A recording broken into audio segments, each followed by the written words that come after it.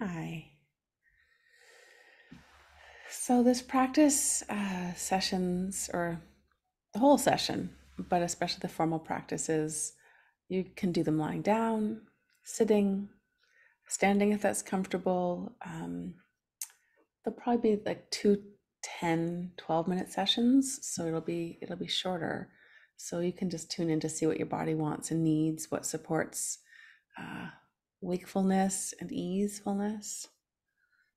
Similarly, cameras on or off, eyes opened or closed. So easily we get into habits of like, here's how I always practice. But it can be helpful to do that extra layer of checking in. What's true right now? What's needed right now? I welt. Hey. So I'm going to start with this 3 sounds of a bell. Some of you that's familiar, some of you that's not a familiar practice. And it's just a chance to practice listening meditation, really.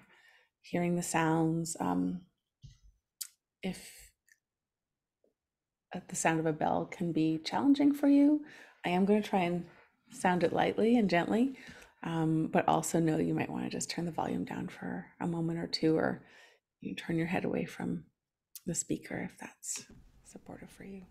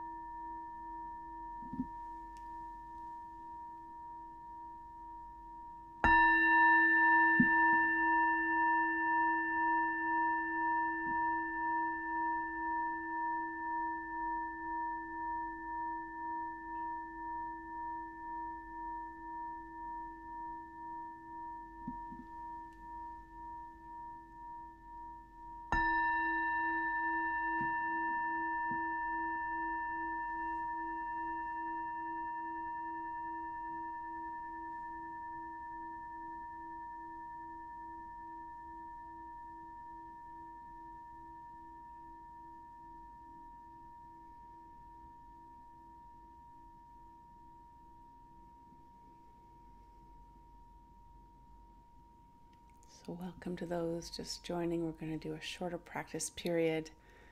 And right now, however things are, whether you've just rushed in from somewhere or you're digesting dinner, feeling a little sleepy, whatever the state is right now, can we open to just receive this moment's experience, all the sensations, the thoughts and emotions, the sounds that we're hearing around us and inside of us. Not needing to change it, not needing to fix anything. Starting by opening.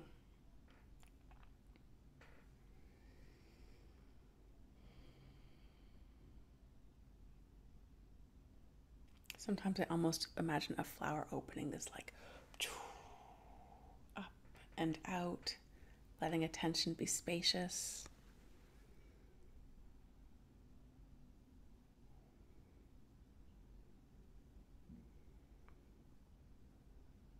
And then it might want to settle awareness into the contact of body and ground. Whatever surface is supporting, is holding us up.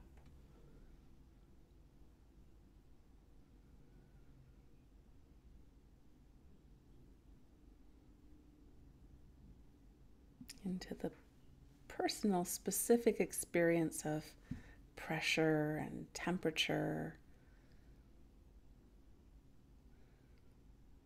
but also it's a shared experience of earth holding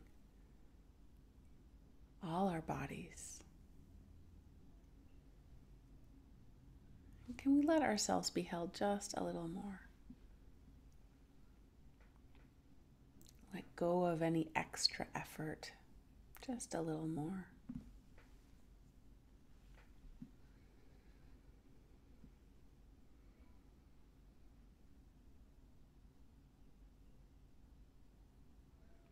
Softening muscles and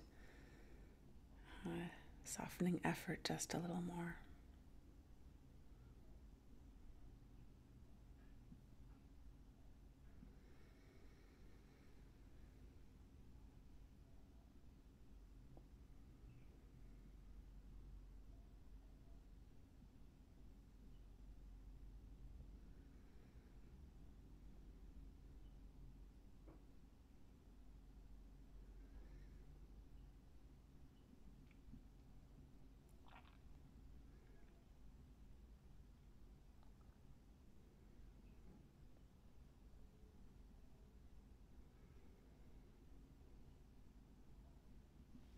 And along with this opening and softening and resting,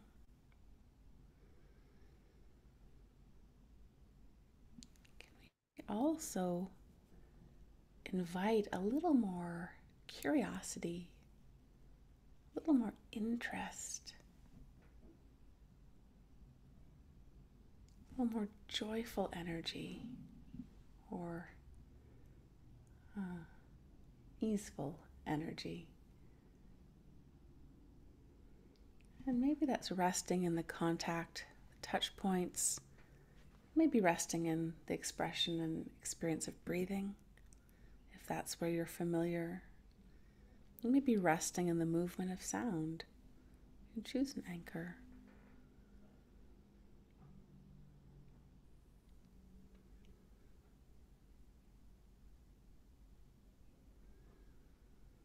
So bit by bit we collect our attention, we collect the broad field of awareness into this anchor without having to force things out, without having to strive, without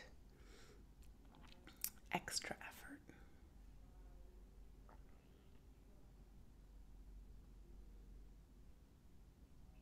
But just finding enough to be interested, alert,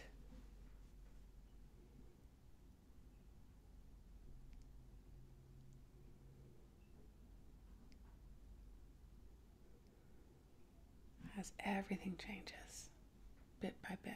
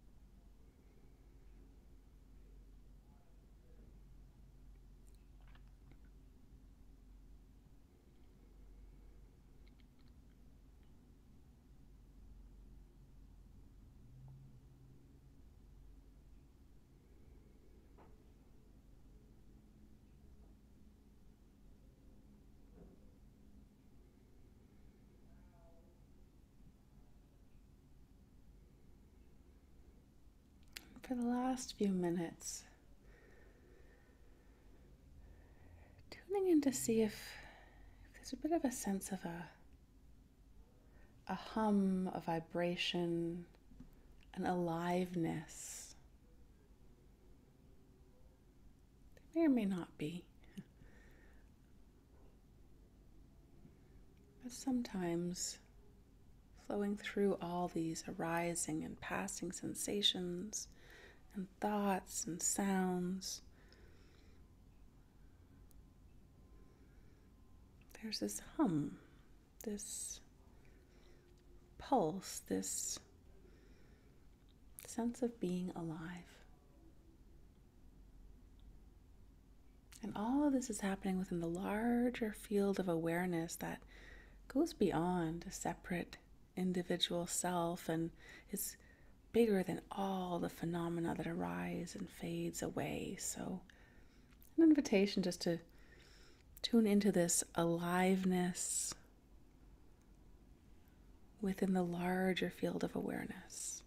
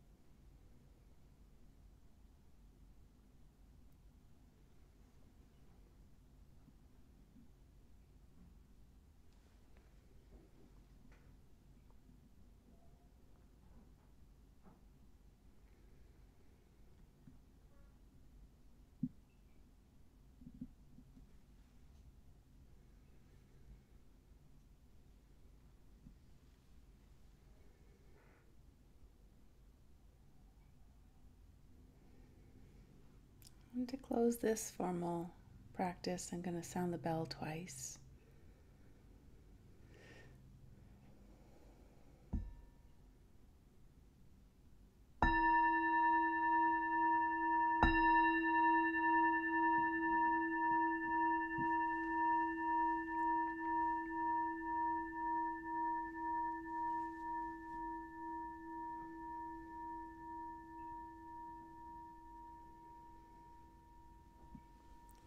Been still, you may want to bring movement back into your body, or you may not.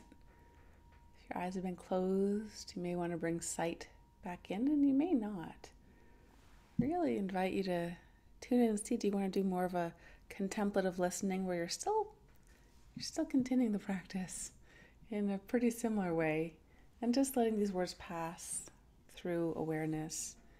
And you might be really happy to be more engaged and moving around a bit and have your screen on, your eyes open. So you can play in and out of all these modes, and also no need to stay perfectly still, no need to be sitting up.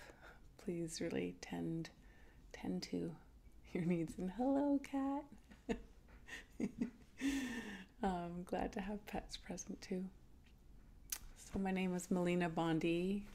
Pronouns are they and them. I am a white, queer, gender fluid Dharma practitioner and teacher or sharer of meditation and Dharma practices. I live in Takaranto, which is the traditional name, original name of what is colonially known as Toronto. And it's an honor to get to share with you and be with you tonight.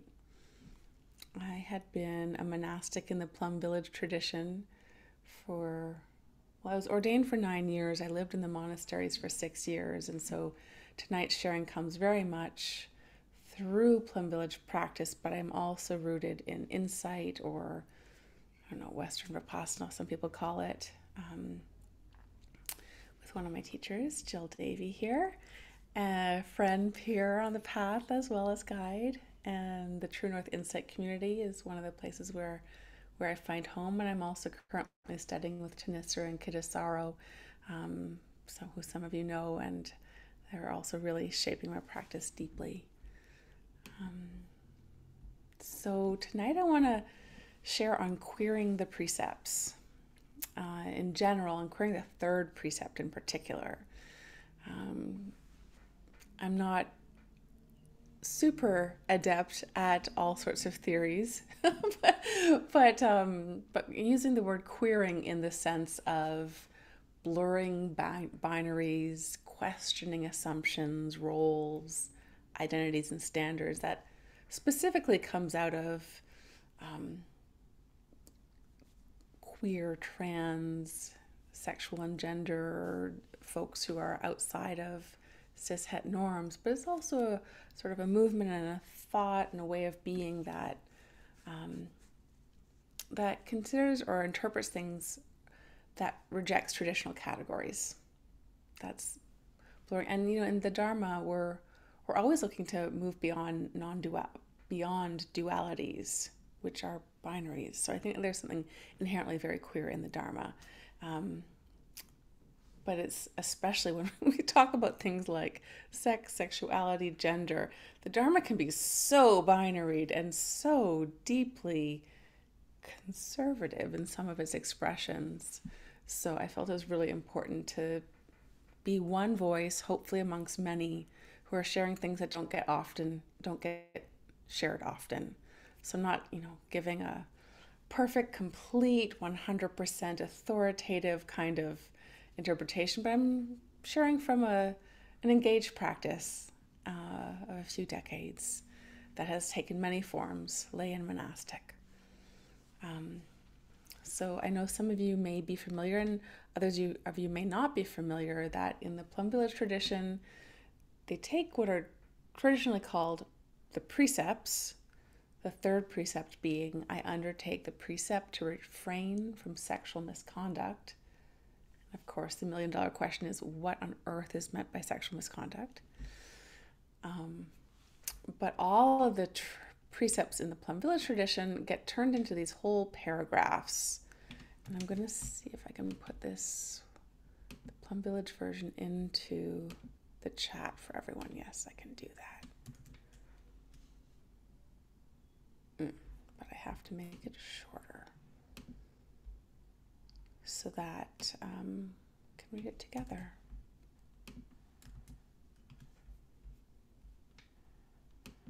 And then I'll just share a bunch of reflections and stories of how not only have I practiced with it, but how my practice has changed with it over the decades. Because I think ultimately that's how we need to practice with everything, especially precepts. If they stay fixed, and if we're just looking at the form, it's going to be hard to catch the spirit. And our lives change, the conditions and causes that we experience change. So how could practicing ethical trainings not change in their form? So in the Plum Village tradition, this precept becomes a mindfulness training. Aware of the suffering caused by sexual misconduct, I am committed to cultivating responsibility and learning ways to protect the safety and integrity of individuals, couples, families, and society. Knowing that sexual desire is not love and that sexual activity motivated by craving always harms myself as well as others, I am determined not to engage in sexual relations without mutual consent, true love, and a deep long-term commitment. I resolve to find spiritual support for the integrity of my relationship from family members, friends, and Sangha with whom there is support and trust. I will do everything in my power to protect children from sexual abuse and to prevent couples and families from being broken by sexual misconduct. Seeing that body and mind are interrelated, I am committed to learning appropriate ways to take care of my sexual energy and to cultivate the 4 basic elements of true love: loving kindness, compassion, joy, and inclusiveness for the greater happiness of myself and others. Recognizing the diversity of human experience, I am committed not to discriminate against any form of gender identity or sexual orientation. Practicing true love, we know that we will continue beautifully into the future.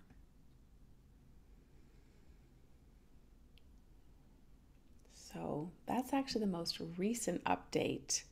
Just this past summer, last summer, they added this phrase at the end about committing not to discriminate against any form of gender identity or sexual orientation. And that came through a whole sort of movement in the community of folks requesting and kind of petitioning to put that in there. And the change happened, which I was really moved by. And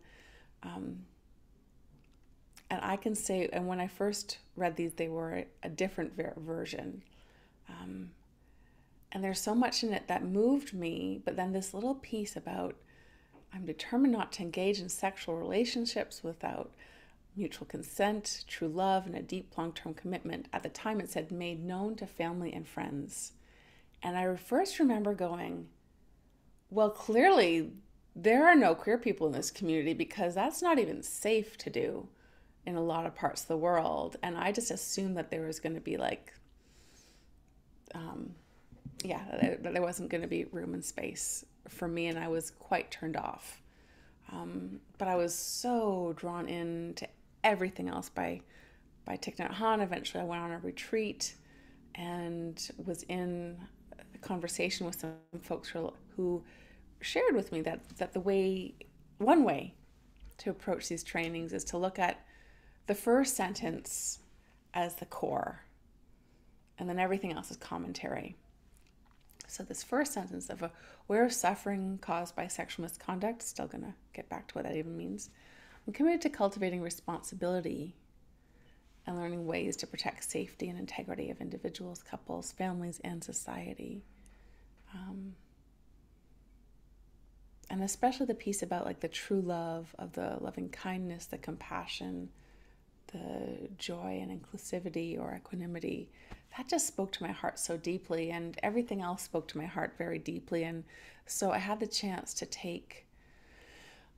receive formally these trainings in a ceremony with Thich Nhat Hanh in 2005 at Deer Park Monastery in California. There's like 150 of us receiving the trainings in this ceremony, about 800 or 900 people in the room together, and it was really powerful. I really felt myself energetically step into, or sort of be swept into, this line and stream of practitioners spanning back 2,600 years. And I think that softened some of my discomfort with some of the wording, the power of the ceremonial experience. But also I was really grateful to a number of folks who were able to repeat this idea of, if you're interested in practicing with the trainings, don't change all your behaviors. Get really curious about where suffering happens, what causes it, and what supports it to fade away. And if after really examining your own motivations, your impulses, your habits, you're really clear on how it all happens, at some point you'll probably want to change some things. And I found that really helpful. And not everyone teaches them in that way. But it was deeply meaningful for me because I didn't want to have to take on all these roles, but I really wanted to engage. And this helped me get in touch with the spirit of looking at my own life. It got me to quit using any alcohol or drugs, which I hadn't done much of. So I didn't even think that I needed to quit. But then I looked at why I was doing it, and I did not like any of my reasons. And then it wasn't a rule imposed from the outside. It was like, oh, I don't have to do this thing that I don't even like. I'm really glad that I looked at that. And so sexually, I was thinking like, does this mean that I can't have casual sex because I was polyamorous and pansexual and already knew I was gender fluid, although it wasn't really talked about 25 years ago. And I have had really healing, beautiful experiences of casual sex. And I was like, I think part of my heart just always felt like, I don't think there's anything wrong here, and I'm not going to condemn this just because some list of rules says you shouldn't do this, but I got really curious. And that was helpful. So this whole first sort of wave of practicing with this precept, with this training, was really exploring this sort of core aspect of what causes harm and suffering, what relieves it. And then eventually I realized, like, oh, if I don't know someone well enough to know if casual sex is actually a good idea for them or a trauma response, I think I actually do want to refrain on really casual sex for myself. Not to assume that I'm going to make decisions for other people and that they can't make their own decisions. But I realized, there were some boundaries that I actually wanted to take because of my own reflections, because of being really moved by this possibility of causing less harm for myself and others.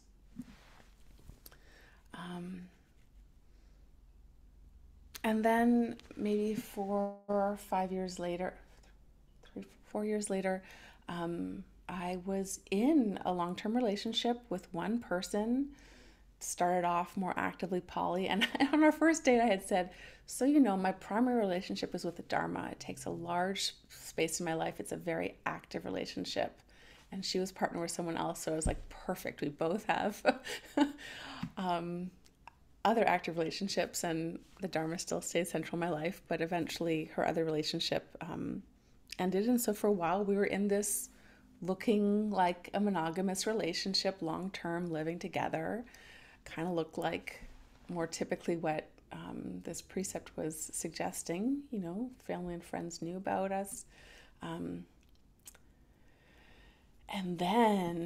so I was, just thinking about how to cultivate love in a long-term relationship. And then the inner call to ordain came, and it stayed. And eventually I realized I knew I needed to go follow it. And I was terrified and agonizing over breaking my partner's heart. I was so much more concerned about her than myself. And so I actually turned to all the trainings. I was like reading them every night, just going like, oh my God, what do I do? How do I do this? I don't know how to do this. Maybe I won't. Maybe I'll stay in the relationship, because the thought of breaking up was so painful. I had always been the one who was dumped in the past, and it had hurt so much. I think something in me just like couldn't imagine myself being the one to dump someone else. And it was actually in large part through reading and rereading these trainings, and eventually that spirit of cultivating true love. It's like, oh, pretending to be in love with someone when actually I want to leave, that's not true love. And so it wasn't so much the rule of the training, but getting into that deeper spirit of like, what's not just what to not do, but what am I trying to develop through the whole practice of the Dharma? What kind of heart am I trying to grow? That it actually really helped me to eventually break up and leave. And it was still, agonizing. And it also really pointed out that even if you're in a relationship that looks like the kind that the precepts are suggesting, we're still going to hurt each other. There's still going to be suffering, which is not a reason to not engage, right? And this is a lesson in all the precepts, all the trainings. This is not about perfection. You can't do it all right. You can't not cause harm. But how can we cause less harm? And so that was sort of like my second big phase of being really committed to these trainings in a moment where like there was no way to not cause a lot of harm.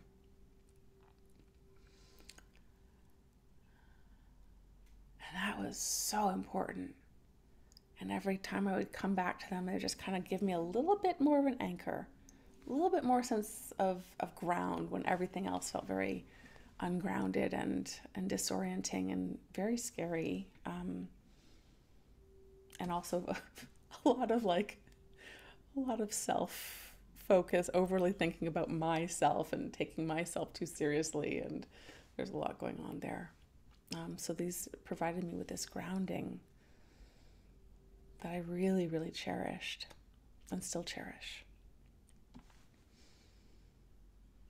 And then my third phase, if we're going to see these in phases of practice, was becoming a monastic and taking on celibacy by choice, taking on quite joyfully. I had a lovely, full, rich sexual life, and I knew what I was giving up. Did so willingly and gladly, not because I ever thought that there's anything wrong with sex, sexuality, physical intimacy, but I was just so excited to get to put all my life energy into cultivating Dharma practices and to live in a community where that's what we were all doing. Not that it was easy. It wasn't quiet and peaceful. It was challenging. I spent about 4 years in Plum Village and a little over like 2-3 years in Blue Cliff Monastery in New York State. And in the monastic container, there are a lot of teachings about how sexual engagement. I mean, it actually, if you do have sex, you have broken your vows and you are kicked out of the community. There are teachings around how to overcome sexual desire, and the Buddha suggested things like imagining the hairs and the nails of the person that you're attracted to, imagining their bodies decomposing, imagining the flesh under, or like the muscles under the skin, kind of gory stuff. And I tried those. I found them incredibly unhelpful. I couldn't stick with the visualization well enough, and then I was just like, it didn't do anything when I was back around the folks I was attracted to. And I had one in particular very strong crush just before I ordained. And because I had left a partnership, I was making this commitment, I was really excited about the path, and yet suddenly there's this like tremendous desire that I really chose to turn towards it and practice with it really actively. And I found that for myself, there were these like sort of 3 main aspects. One was like physically, like desire in the body, which had always sort of been this like thing that I thought of as fun. But when I really stayed with the sensations in my body and all the thoughts and the impulses, I was like, oh my gosh, there's so much sensation, and there's such a sense of like, what do I do with it? It was incredibly painful,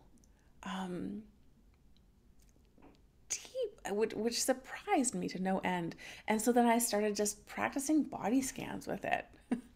My knees feeling melty, lots of like tingling in my genitals or in like spine, all like arm kind of twitchiness, all of that, and there's so much energy.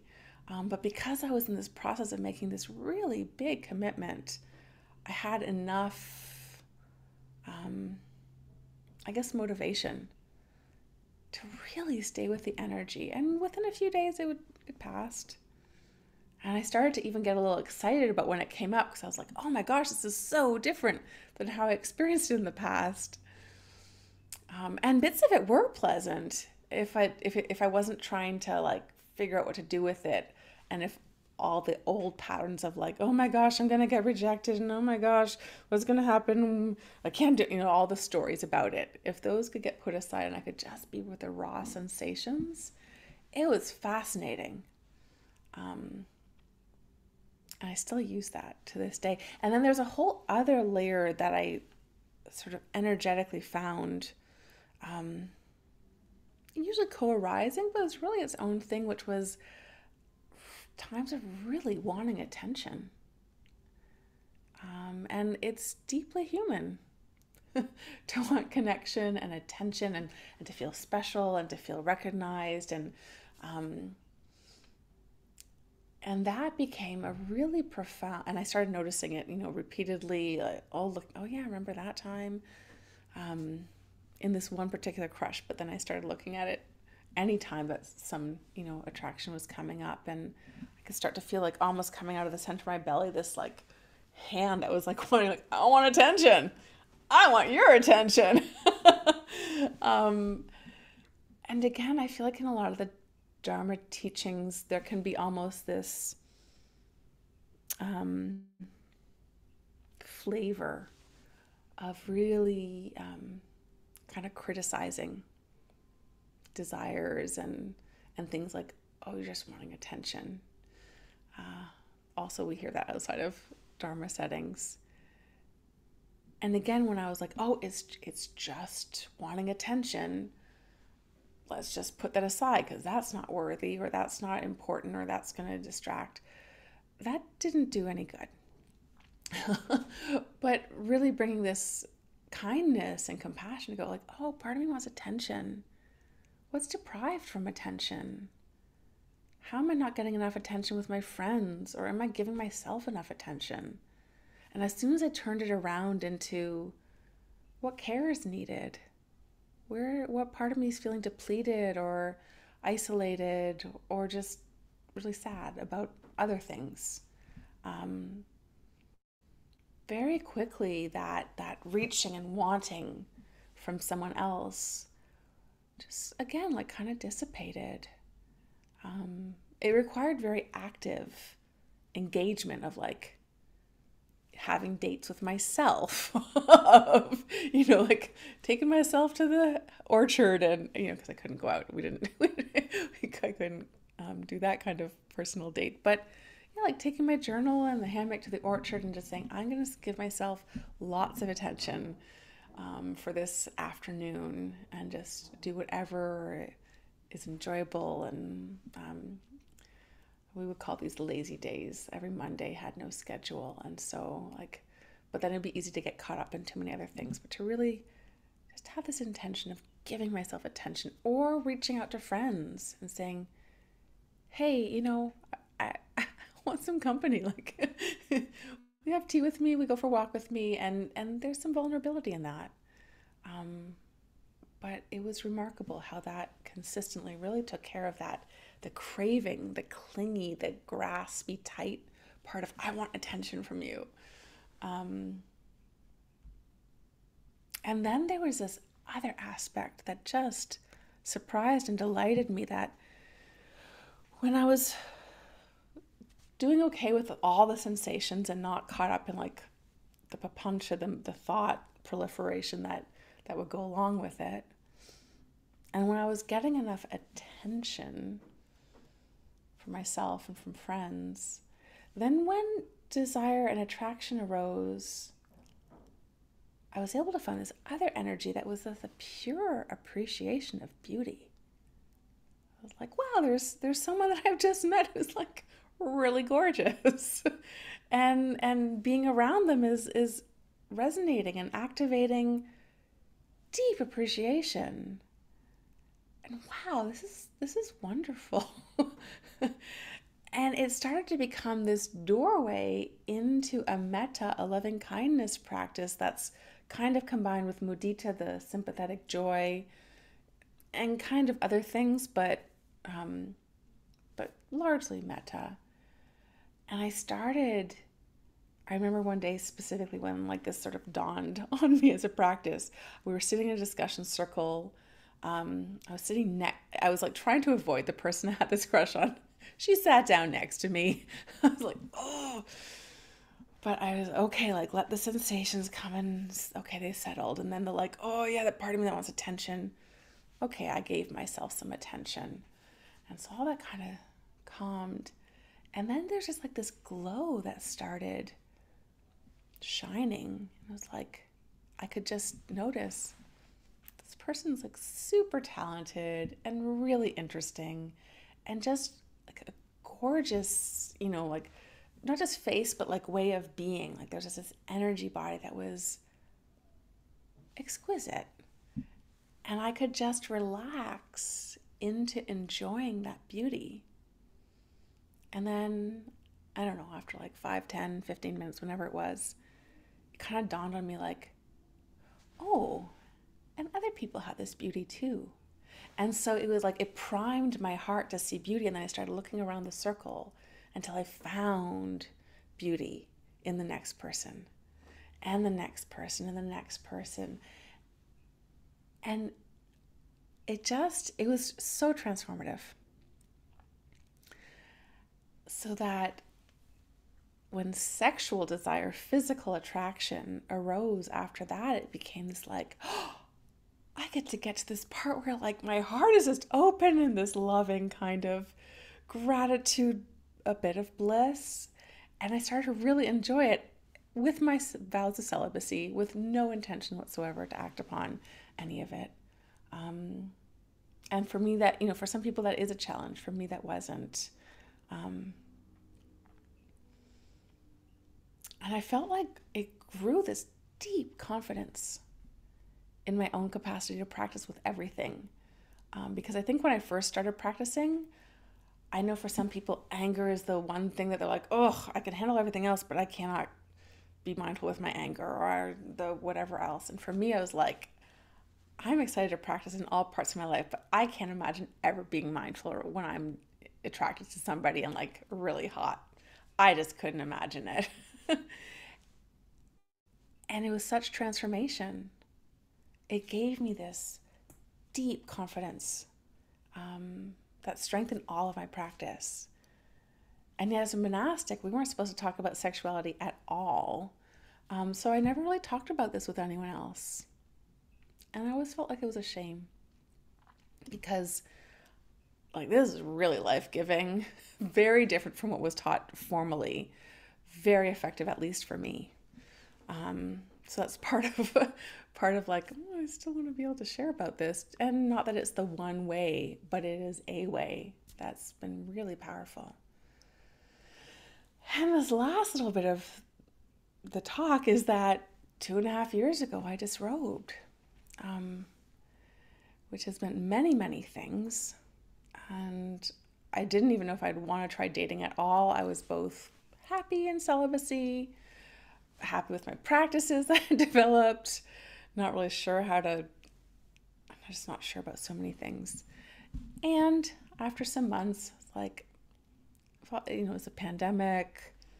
There are many forms of isolation that had gotten to be too much, as well as, I did really miss affection and touch. I definitely felt the lack of that connection. And, I had tried dating apps for the first time and, went on a few dates. And eventually did date someone about a year after. We were together about 6 months or so. And oh my goodness, I was not just the 33-year-old, 34-year-old that I was when I ordained. I was 16 again. All my attachment wounds, all of my like wounded teenager, all the excitement, but also like deep insecurity, deep fear of rejection, were like so present because it hadn't been practiced. That realm had just gone dormant. Not my inner working with the desire, but the actual relational experience. I was relating with people all the time, but that kind of relating had just been dampened. Sorry, I have to check something.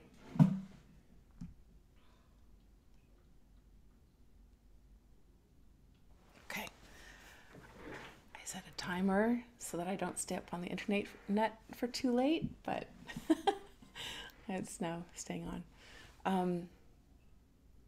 Yeah, it was deeply humbling. And actually I've spoken with a lot of former monastics who said the same thing. They're like, wow, when I disrobed, a lot of my life and myself and my inner workings had like changed deeply through monastic experience. But when it came to dating, man, I was the same teenager, 20-some-year-old that I used to be. And, there's a lot of working with those parts has, I think, gone a lot faster than, but where we were starting at was just like so raw. And it was kind of shocking. So that now in this part of my life, my work and my way of practicing with this third precept is to actually not suppress desire. Because I realized that for all the heart opening and all the beautiful aspects that I still deeply appreciate and still use those practices, there's always this little twinge of like, oh, desires arising, have to get rid of that. That the very, very subtle, but it's still aversion, right? And so we don't want to be stuck in the craving, but we don't want to be stuck in aversion either. And I've been noticing just that's more of an issue for me these days. Especially, I was on a retreat this summer, and was very attracted to somebody, and I could feel it, the desire arising, and then that like, nope. And part of it was like, you can't have that. This is a retreat. You're a monastic. Oh, I'm not a monastic anymore. And yes, it's a retreat. I'm not going to like go hit on somebody. But I could feel that nope. And so I'm learning to also recognize attachment system that I think there's like the attachment styles that have been named through different psychological sort of theories and modalities: anxious attachment, avoidant attachment, secure attachment. But the fact is that we all have a system that attaches in certain ways. And I've been able to start feeling the part that's going, I need to connect to this person because it's really important, or else like I'm going to die if I'm not connected to this person. I'm like, oh yeah, that's my attachment. That's like deep limbic system stuff that's telling me this is like super important. That I think is often what is in the Dharma gets sort of conflated because it's very old language before these theories existed, of like being caught in desire and doing things that are, being able to harm yourself and others when you get caught in that. And so again, I see like if there's any aversion to it, it's actually not helpful for my practice. But when I can go, oh, there's something in me that like wants and loves getting this kind of attention that I'm getting from this person, or the way this person's smiling at me, or this particular set of characteristics, that's resonating in my heart as something that's like really important and wanted. I may or may not get it from this person, but I can learn about what my heart wants and needs. So I'm doing a lot of work at not repressing desire. I'm also seeing that I find it easier to tune into the cosmic love than the particulars. When I stay on the realm of like wanting to generate metta for everybody, or when I was in the monastery, like serve people and find something good, it was great. And now that I'm like looking for friends that I just want to hang out with, it's a lot harder to find people that I like to be around, or that like there can be some desire and sexual interest, but then also like personality. I'm like, am I just really judgmental? Or I think in large part I'm just so out of practice with a lot of things, or I've lived in a very different way for a long time. And so there's this tension between the universal love and the particular human love that I haven't been practicing with. And that needs work too. So that's all like a lot of words and a lot of thoughts and experiences. And just to say, like when I was dating last year, there were some moments where I was like, we are kissing and we are full on going at it, and I am not feeling any craving. I'm just enjoying this. And this is phenomenal. So I really do have a sense that it is possible to have this like engagement in sensuality and sexuality that is not caught in craving, but it's also really hard and not usually what happens. And I don't think that we even need to be judging ourselves by those standards, but it was a phenomenal experience to go like, oh, yeah, I know what craving feels like, and I know what absence of craving feels like. And this is, there's just no craving right now. Whoa! um, and just letting myself be seen and not being so afraid of the rejection, because that has been such a long pattern that I think made it very easy to take on celibacy for a decade. So there's always so much growth, and I'm definitely like not stuck in the form of the precepts, but the spirit of the training, of the mindfulness training, how can there be non-harm towards myself in my sexuality and sensuality, as well as to others? It's really where I'm working and living with right now. And so this is my take on queering the third precept. That I hope you also can see the reflection of like all of the trainings can have an evolution to them. We practice them differently depending upon the different times of our lives. They can look very different, and yet can be so rich and so like just beautiful doors into engaging our whole lives as a field of awakening. Beautiful and wonderful. And yeah, I hope that at least some parts of this have been helpful or resonate with something that you could use, because not just telling stories to tell stories. I really, I've never heard people talk about all these things. I did hear some really good conversation between Lama Owens and Spring Washam in their podcast, which I can put into the chat. Can't remember what their podcast is called.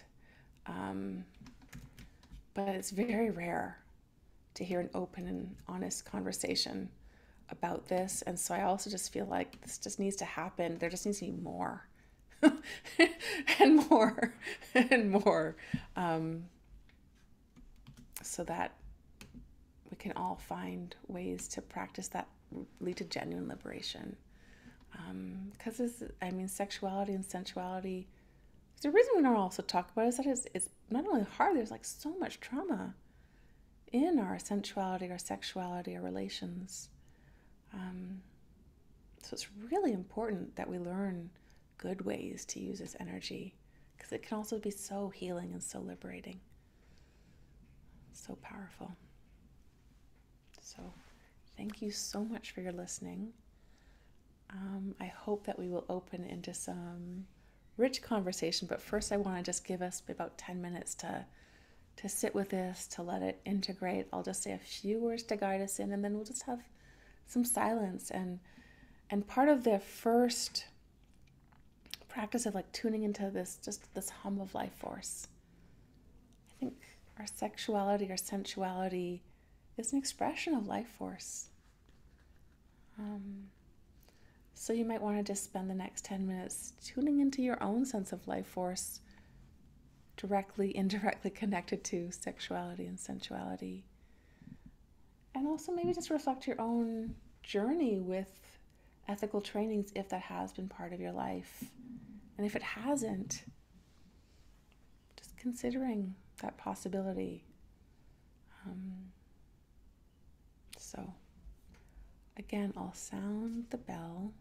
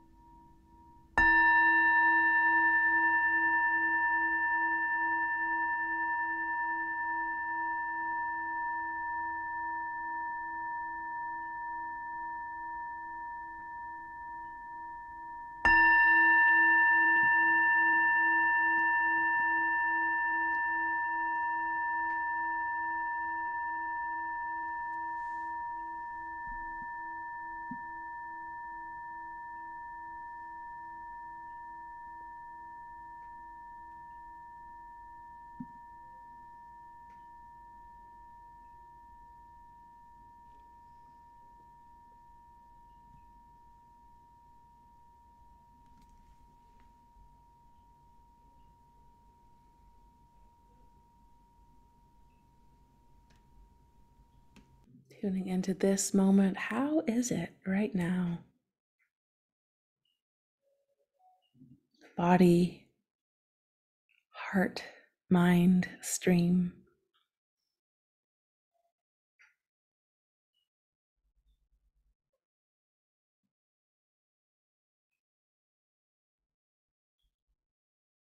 And now, how is it?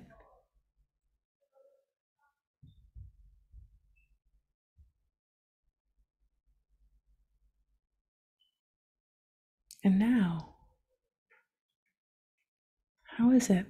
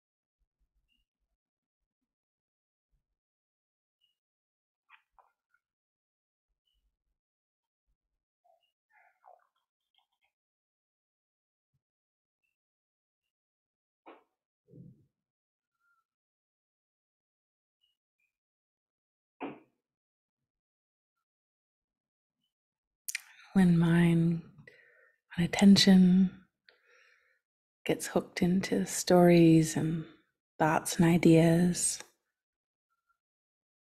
can there be a little spaciousness, noticing what gets us caught, what excites us, and then returning to this ground of simple present moment awareness.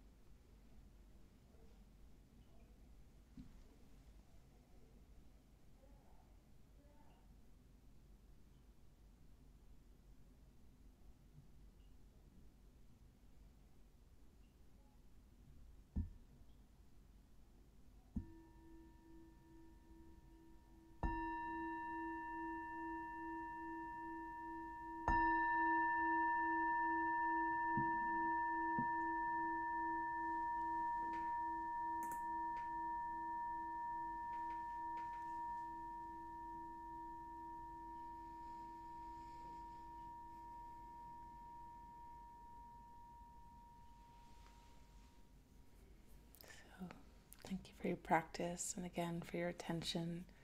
And soon we will have space for conversation, reflections. I think I did already put into the chat the link for the podcast that I mentioned, which we'll also put into the video notes. But I also did find a Dharma talk by Ayya Soma, who's part of the Empty Cloud community in New Jersey, about the sutta, sources of what does sexual misconduct even mean. So if you're the type of person who likes to get into the nitty-gritty of the scriptural details, there you go, because that's not my forte, but I think it's also important and interesting if that is one of the ways you like to look at these things. For the most part, the Buddha had very little to say about lay people's sex lives. He mostly didn't care, is my understanding. There's a lot said in monastic life because of all these rules. And then there's a lot about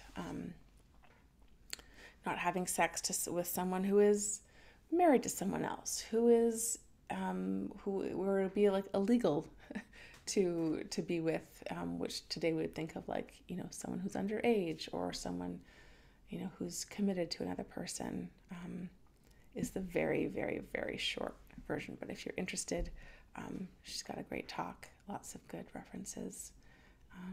So I forgot to share that, but I'll put that link into the video notes too. So I think we can stop the recording at this point. Thanks, Julie.